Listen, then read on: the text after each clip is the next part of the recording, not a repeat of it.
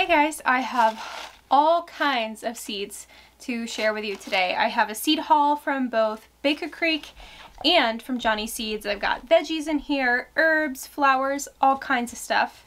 And I want to share with you what I got.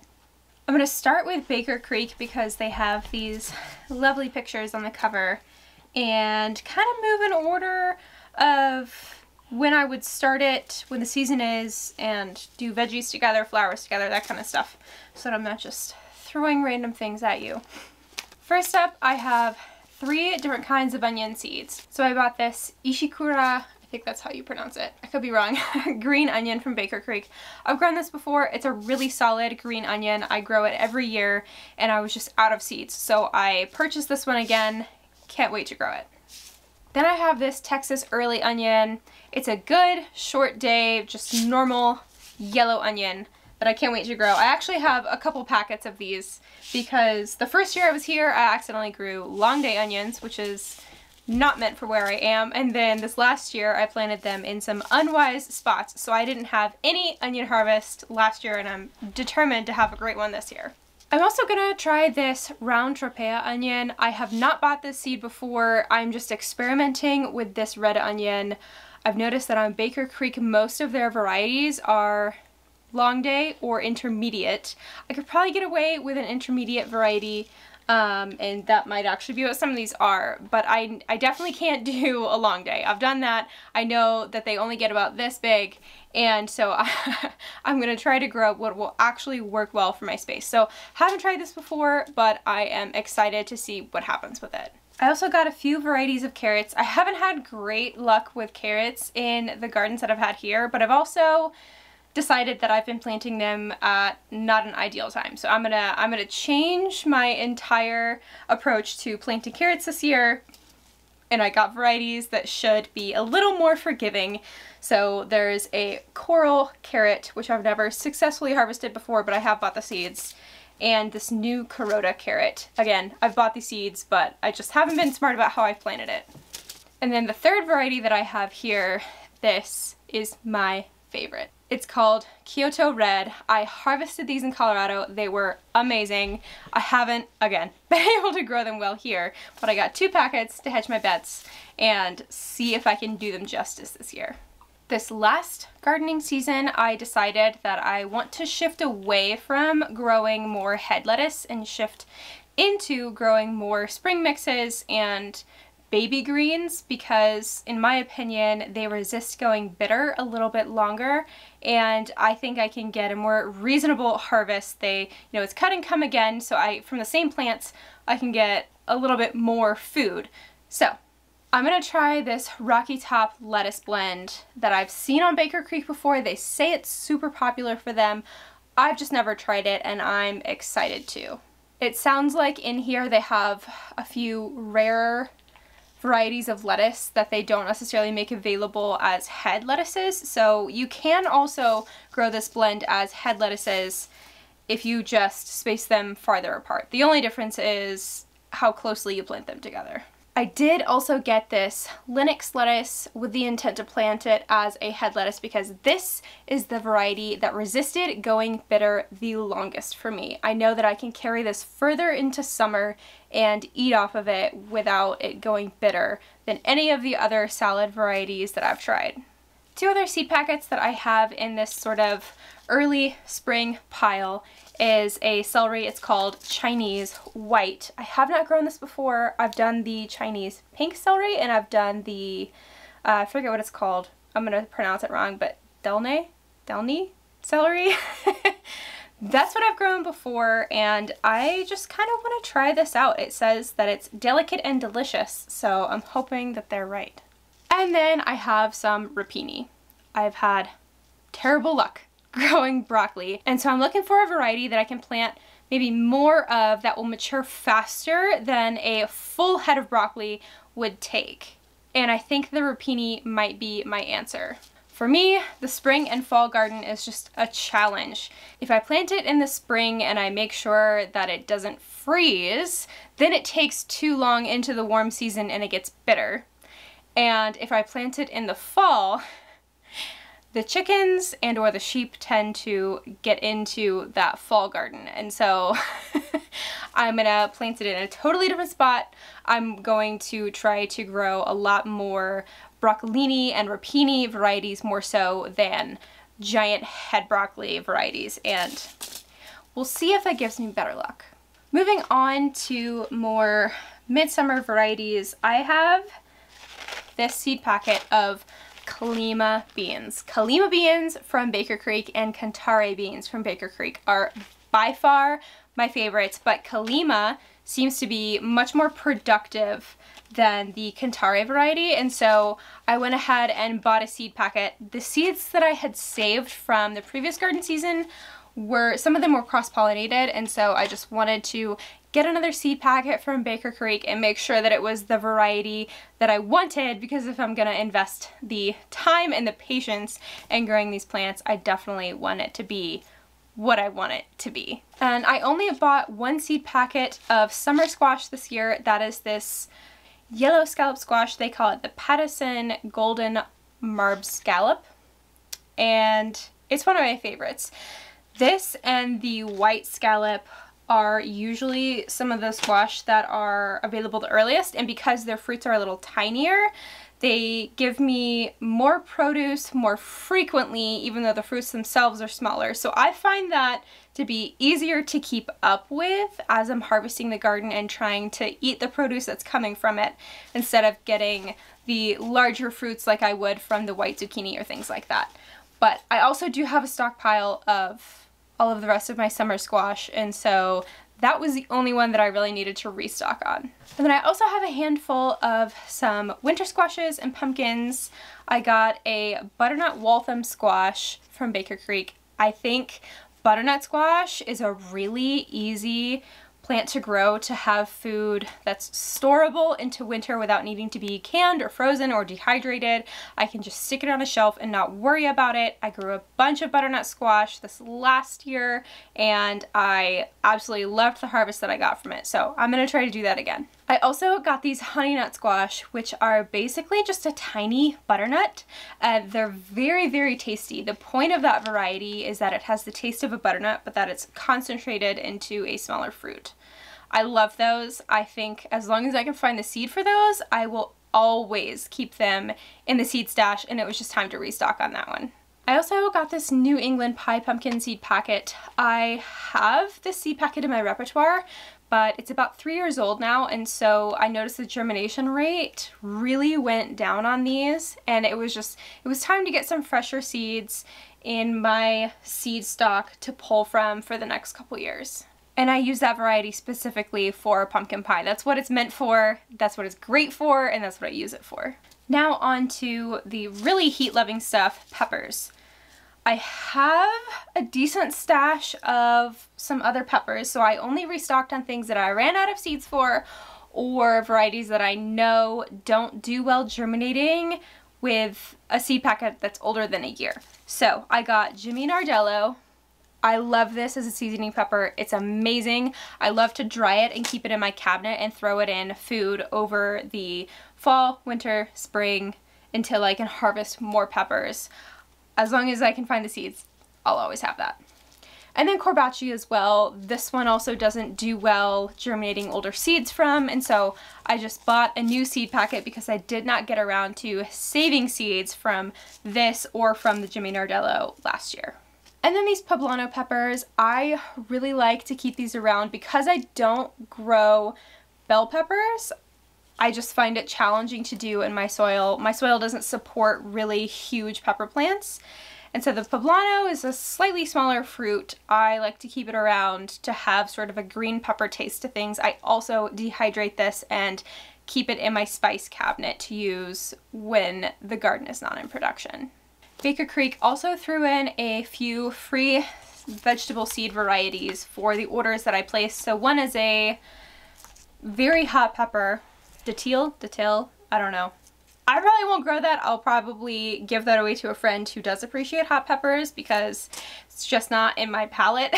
That's okay. They also gave me this spoon tomato variety. These are really, really tiny. If I'm not mistaken, I think this is actually very important for tomato breeding, but they're so tiny that it's honestly not worth it for me to plant to harvest because they're like this big. So again, I'll probably give that to a friend or do some sort of seed exchange with that one. And then the third one that I got is Genovese basil. This is my favorite basil, and I have a stash of it. I didn't need to buy more just yet, but I am not at all complaining about having some newer Genovese basil seeds. I'll use that for sure. Moving away from the vegetables into flowers, I got a couple flowers to put in the garden. So there's this Nasturtium Alaska mix. I got this one because it has so many different pretty colors and the leaves are variegated on this one. I don't usually eat nasturtium, but I do plant it along with marigold pretty much throughout the garden as a companion plant. I really think it helps Nasturtium acts more as a trap crop, especially for aphids, and marigolds act more like a deterrent because insects and deer and things like that don't appreciate the smell of it. But I didn't need to buy marigold seeds because I have plenty of them, but I did need to restock on nasturtium. So there you go. I also got this Mammoth Gray sunflower. I've bought these the last few years. I really, really like them. They're fun to have because it's a giant sunflower. It just makes you happy when you see it, but also they're great for seed production. I tend to feed them to the chickens. I don't so much hang them and dry them and harvest them for myself, but I definitely appreciate this variety. I will continue to buy these. Now into the flower varieties that I more so just have for fun, less for food. I got this pansy mix. This one is called the Celestial Blue. Pansies are technically edible, but they don't add significant volume to any of my meals, but they are fun in a salad if you want to do that. But it's also just something that will bloom earlier in the spring and sort of satisfy my garden addiction when most things just aren't ready yet. And this Echinacea Paradiso mix, I love this mix. I think it's hard to find Echinacea flowers that are not just the typical purple coneflower, and so this mix is really, really beautiful. There's a whole variety of colors in here. There's white, there's red, there's light pink, there's purple, there's dark pink, there's all kinds of stuff.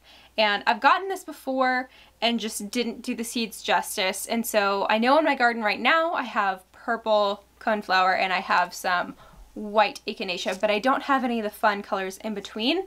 So I'm hoping to get these started next year for flowers the following year. And then, this is one of my favorite flowers, and Baker Creek is one of the only places that I've been able to find this seed. It's Black Cosmo. It's also called a chocolate Cosmo because it kind of smells like chocolate. And the reason that it's so hard to find the seeds is that they're typically not viable seeds. You typically have to plant it through a rootstock, and so to find a place that has seeds and has them in stock is a real challenge. I snagged them at the beginning of the year. I don't know if they still have these, but I bought 5 packets and each one has, you know, maybe 4 or 5 seeds. So hopefully that means that I'll have a handful of Black Cosmos in my flower garden next year. And then I only got a couple of herb seeds. I have a stockpile, so I didn't really need to stock up on anything other than something new that I didn't have yet, which is what this marshmallow is. It's more of a medicinal herb, and this broadleaf sage. I found last year when I was trying to start sage plants that the seed packet I had just didn't have a great germination rate anymore because the seeds were a little older. So even though I have a seed packet of this, I restocked just to get some new fresh seeds in there that would have a better germination rate so I could get some sage in my garden. That's the end of my Baker Creek seed stash, but I have a whole box from Johnny Seeds. So let's dig into this. With a few exceptions, I tend to buy my vegetable seeds from Baker Creek and my flower seeds from Johnny's. I just find that Baker Creek has more varieties of heirloom vegetables, which is what I like to grow, and Johnny's has a larger variety of flower seeds for cut flowers, and they're a little more economical on the price point for flower seeds and anything that I tend to buy in bulk. So I also do buy my grains from there. I just didn't need to buy any corn seeds or wheat seeds or anything like that this year. So I didn't order those from Johnny's this go around. I probably will next year. So let me just quickly show you the 3 vegetable seeds that I did get from Johnny's. I have this Imperial Star artichoke. I think I was really determined to get more artichoke seeds this year because I picked up some from a nursery. I don't know where that seed packet went. It's somewhere around here. And then I got these, forgetting that I had gotten that other seed packet, and then I have a packet from Baker Creek that I got last year. So I have plenty of artichoke seeds to go around. I also got this lettuce mix. Again, I find Johnny's to be a little more economical on seeds when I can get them there. I'm, again, switching to more of like a baby greens kind of thing, and so I'm going to try the Baker Creek mix, I'm going to try this mix, and see which one I like better. I also got a fun pumpkin variety. I do not remember what on earth this looks like, but it's Marina di Chioggia, so whatever that is. I really wanted to get it. Okay, on to the flowers. I'm excited.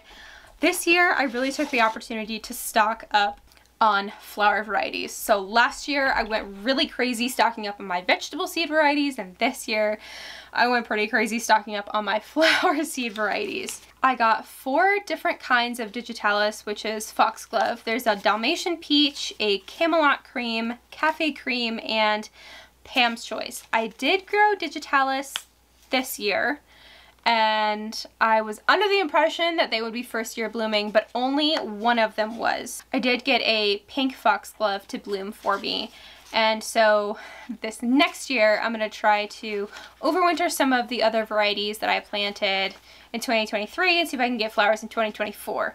But I really love foxgloves. I think they're absolutely beautiful, and I want to plant more, obviously. I also got several varieties of Lisianthus. Lisianthus is something that was new to me last year. I absolutely love it. It looks like a rose. I'm not really a rose person. I think they're actually prettier than a rose, but I can't describe what it is. It's just they make every single bouquet or cut flower arrangement look a little more elevated. I love them. As long as I can find seed for them, I will absolutely grow it. I have noticed that with Lisianthus seed, they don't germinate great on the second year. I'm not sure if that's the flower in general or the seeds that I tend to get from Johnny's, but I have a Voyage to Light Apricot, a Voyage to Lavender, Voyage to Pink, a Roseanne Brown, which not everyone loves, but I really do. It's kind of like a dark purple brown. I think it's pretty. A Voyage to Green, and a Corelli 3 Light Pink. So the Voyage 2 or Corelli or Roseanne just refers to the line of Lisianthus. It kind of dictates how the flower itself looks, and then they have different color variations within each of them. I really like the Voyage 2, how that looks. It's not too frilly, it's not too compact. I just think it's a really beautiful flower, so I got a lot of those. I also tried Dianthus, which is carnation, for the first time last year. I really enjoyed it. I didn't get it planted out when I should have, but it still bloomed and it was still pretty. So I'm going to try this sweet white Dianthus and see how that does for me this year. And if you're not aware, part of the reason that I'm stocking up on all of these flower seeds is because I am in the process of turning my entire front yard right out this window into a flower garden. And so that's why I am kind of going crazy on all these flower varieties. Last year I just didn't have the place to plant it all. I had my vegetable garden, but that space is maxed out, and so I just needed more space before I could really start to grow the volume of flowers that I'm interested in. I got another pansy variety, which are also called viola. So this is one of the Antique Shades F1 hybrid viola. I think this is kind of like a peachy mauve, and then the other variety I got from Baker Creek is a blue, so I think those will go really well together. I also have a mix of sweet peas, so there's a few different varieties in here, a few different colors, and I want to experiment with actually getting these planted out in time. I have grown flower variety sweet peas, which are fundamentally different from sugar snap peas or something that you would grow in spring. These are actually poisonous. Don't eat these, but they are very pretty, and I want to work on figuring out how to cultivate those better for cut flowers. I also have 4 different kinds of snapdragons. I actually love snapdragons, and before I grew them, I didn't realize that they would go throughout the season. So they do like the cooler weather, but they will continue to bloom into summer, especially if you pinch them. I have a Potomac apple blossom, a rocket mix, a Potomac red, and an early bronze. So there's a few different colors in here. I would really love to get a row of snapdragons planted out, see if I can be on top of it enough to pinch them back so that they produce more, and cut off of these all season. And then also a couple more spring flowers. I got 2 different packets of the Champagne Bubbles hybrid poppy. I've grown some Baker Creek poppies so far, but I haven't grown sort of like the typical cut flower Icelandic poppy flowers before, and so I'm gonna experiment with these, and I definitely need to get these into the fridge to stratify for a couple months before I try to plant them out. So I'm gonna set these aside. Moving into some of the warmer season flowers, I have a few different varieties of aster. This was new to me. I really liked the aster flowers that I got last year. I didn't put them in the best spot, so they didn't get big, but I have a better spot for them this year. And so I got the Valkyrie Brunhild Chamois, the Tower Chamois, and the Lady Coral Lavender. It's kind of hard to find a purple flower that doesn't look dyed or gimmicky or whatever. This Lady Purple Lavender Aster, I really enjoyed throwing those into pastel bouquets because it's something you don't see all the time, and it just gives an added level of dimension. I also got a yarrow. I have a packet of white yarrow seeds already, but this is a Favorite Berries OG yarrow mix. So it's just a different color variety. Yarrow is great for cut flowers, and it's great as a medicinal herb, so I will probably use that for both. And then I just did a restock on the Selway White Celosia. I have already a packet left over from last year of Flamingo Feather Pink Celosia, and this Selway White, even though it says it's white, it's honestly more green. I really like it. In bouquets it looks a little bit more like greenery than it does necessarily a flower, but it's great filler. It's great to add in bouquets. I really appreciated having it, and I definitely want to grow it again. I noticed a decrease in the germination rate of some of my Scabiosa seeds last year, so I did a restock. This one is just a mix. It's called the Pincushion Formula Mix Scabiosa. Scabiosa is also called pincushion flower, so that's kind of where that comes from. And this has white, it has cream, it has red, purple, maroon, all kinds of different colors in here. So I got this to just have, you know, a variety of different Scabiosa colors. And then I also got this Femma White, which is a little frillier than the typical Scabiosa. It just has a little bit more, I don't know, interest to the actual flower. I saw this and I had been unable to get it previously, so I went ahead and got it this time around. I also expanded my repertoire of amaranth seeds. I got Hot Biscuits Amaranth, which is kind of like a goldeny orange color, and Coral Fountain. This is one of the weeping amaranths, and then the Hot Biscuits is an upright amaranth. They're a little bit different. I love both of them. I loved the amaranth that I grew this year, and I want to grow even more. I did also restock on several varieties of zinnia.